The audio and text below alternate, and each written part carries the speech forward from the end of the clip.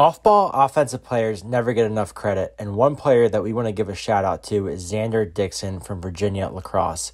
Xander is a special offensive talent, and he does a numerous amount of things well that allow him to score a lot of points in the offense, but also free up other players. Here, we're going to take a look at two things that we think make Dickson a special off-ball player. One, his finishing inside, particularly his low-to-high finishing, and two, the way he times his cuts and moves in the crease of their 2-2-2 offense. Xander is a deceptive finisher on the inside. He's got a signature low-to-high release where he gets the goalies to drop and then lifts it to the top shelf.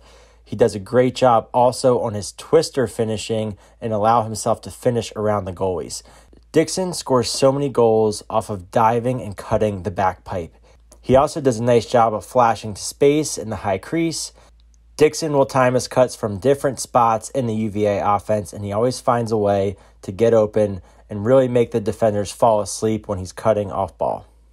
If you want to make more of an impact on your team without the ball in your stick, be more like Xander Dickson.